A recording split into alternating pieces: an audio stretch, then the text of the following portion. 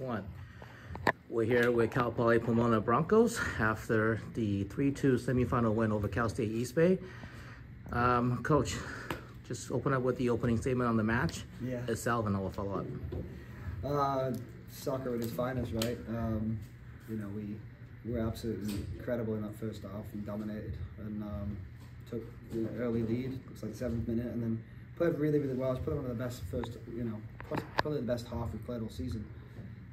Came out second half, and I thought we looked quite good for 10 minutes. They were applying a bit of pressure. We made a silly mistake, and then it kind of got them riled up. And credit to them. I mean, we actually said in the locker room they're not going to go away. I think Finn actually said it. They're not going to go away because just of how their chemistry is and how their belief is. They had a great game against us the first game, and we saw that same intenseness from East Bay, and credit to them. He's done a fantastic job with this program. I think he's got them so hard working and full of desire, and there's no doubt that that's why they got here. So yeah, tale of two halves. They could have scored at the end, and fortunately enough, we made a good save from Luke and managed to keep the 3-2 win. Thanks.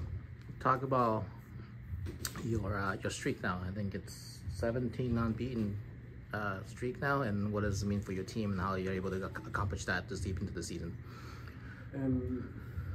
For me personally, and I also think for the team, the streak doesn't mean much if you don't win these type of games.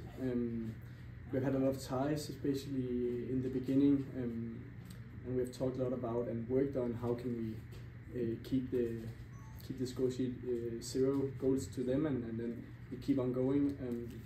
We've had a lot of success scoring in the first 15 minutes in many of the last games where we won, and it's just about how we push from there. Sometimes we fall a little asleep when we score the first goal, but today I feel like we showed that even though we scored the first, we once scored the second and the third. So really good first half. I think the second, as Matt said, it's about how we keep on pushing and not letting them get us too far back. For example, against Sandburn, even though they put a little pressure in the second half, we were very mature in how we didn't give them anything. So it was kind of like a little bit like a focus, like communication, how they scored the first goal, and also cheers to the fans. They did a really great job in helping East Bay's players today. But yeah, it's just about how we get that win, and that's the most important thing. Finn, you guys, like they said, you got up to an early lead in the first half, 3-0, and then East Bay, credit to them battling back late in the game. How are you able to hold on and advancing to the championship against the next match winner on Sunday? I think it's a lot of resilience from us. I would say potentially even earlier in the season, if it gets to that point in the scoreline, we might have crumbled. But I think as a group, we've gelled a lot together. Everyone works so hard for each other, and even when we conceded those 2 goals, there was still that belief and that desire from everybody to get through to that next round. And I can tell how focused everybody is, how much belief we have now. It feels like there's a good belief in the squad, and I think that just shows through the performance, even though it didn't always go our way. I mean, we come out on top, and that's all that matters. Coach. Yep. Last question. Championship match Sunday. Yeah. Here you are again. You got the experience. Yeah. Talk us about the preview there.